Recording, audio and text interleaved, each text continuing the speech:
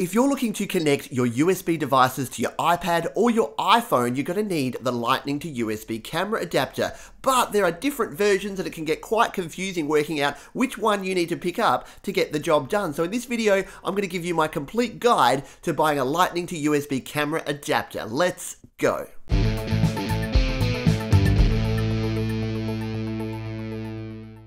Hi, my name is Pete. This is Studio Live today where I help you create, record and release your best music. And if you're doing that creating using an iPhone or an iPad or an iOS device, you're going to quickly realize that connecting your microphones, your USB interfaces, your MIDI controllers is not an easy thing to do because the Lightning port on your iPad or your iPhone doesn't connect. So what you need is one of these sort of devices, which is a Lightning to USB adapter. But it gets pretty confusing when you start looking around. There's different advice, there's different versions, so I wanted to give you the complete quick guide to how you can choose the right device that's going to connect your USB devices to your iPhone or your iPad. So let's jump in right now. Now I wanted to make this video quick, so I talk about a lot of information in a short period of time, but if you check in the description below, you will get the model numbers of these, you'll get links to where you can pick them up and get more information. So if you miss something, jump down into the description because all of the links are there that are going to help you out.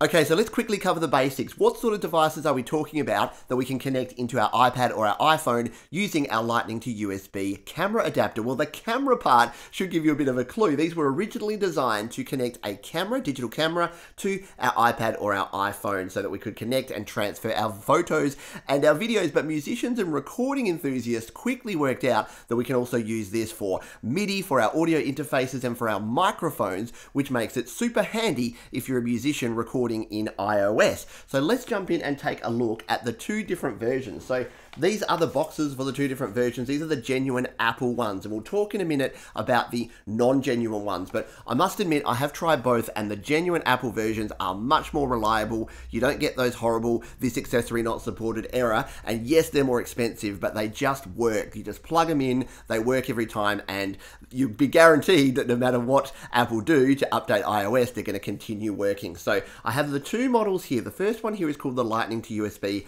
camera adapter. The second is called the Lightning to USB 3 camera adapter. So what is the difference? Well, the difference is an additional Lightning port. So here the two are side by side. If you're shopping for these, you just need to look for, has it got this thick end where it's got a USB and a Lightning port, or is it this little thin one which has just the USB port? So these are the cheaper variety because the difference is that you can't charge your device while you're using this. So you plug whatever device you want to use in the USB end, Lightning goes into your device and you're away. But the problem you'll see is as soon as you plug this in to your iPhone or your iPad, then you've got no way to charge it. So you'll quickly run out of power if you're using this to not power your iPad, but to actually connect your devices. The benefit of the Lightning to USB 3 adapter, which is slightly more expensive but a lot more versatile, is once you've plugged that in, you have a Lightning port as well as your USB port. You've got a Lightning port as well, so you can actually continue to power and charge your phone or your tablet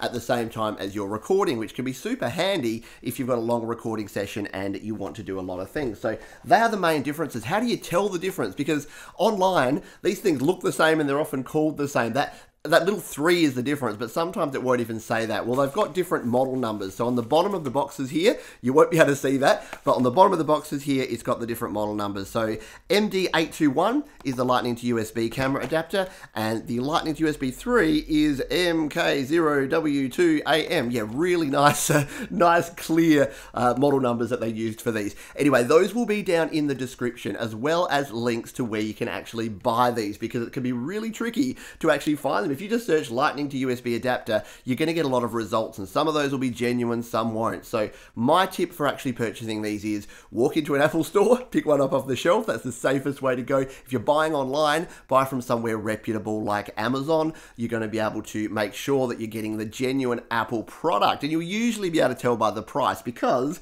what you can purchase on eBay and other stores is something like this. So you can see that this looks quite similar to this, yeah? They're not that dissimilar, but the quality, you can't feel the quality, but yeah, this one is flimsy, this one's pretty solid. And this cost me $3 on eBay, and yes, it does work. So this is an option, but like I said, sometimes I'll get that accessory not supported error halfway through a recording, which is not a great time to do that, and others, it's not as reliable. So you can go out and you can pick yourself up something like that, but I do recommend the genuine Apple versions because whilst they are quite pricey, you're only going to buy them once and they are so useful. So let's jump in. We'll finish with that because I didn't want this to be a long video. I just wanted to give you the facts about these. But what sort of things are we talking about that we can connect?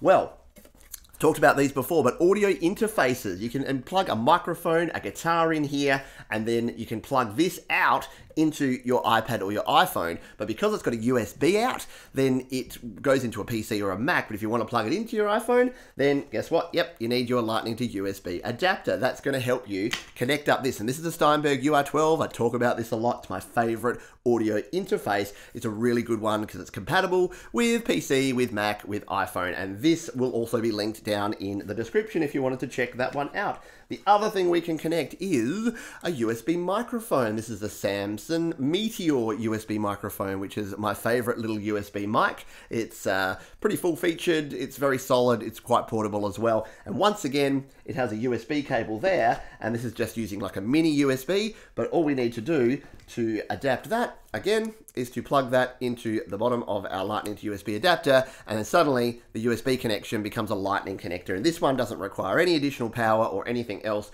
We can just plug it straight into our phone or tablet and we're ready to go. I've got a full review of this one, which I'll link up there and down in the description as well. And the final thing is a MIDI keyboard. So yes, we can connect an entire MIDI keyboard to our device simply by using the USB out. So most modern MIDI keyboards have a USB out. We connect the USB out into our iPhone or our iPad and we are good to go. We're off to the races. We're ready to record using a real keyboard on our phone or our tablet. So very, very cool. So that is the key functions that we can do. As I mentioned, I've got a heap of videos which I will link in the related videos in the description. I've got links directly to where you can take a look at these and where you can pick one up if you're in the market for buying one of these devices. And those are affiliate links, which means that not only will you get some cool new gear, but you'll be supporting the channel here as well. If you've got any comments, questions, or suggestions, you can leave those down in the comments, and I'll see you on the next video.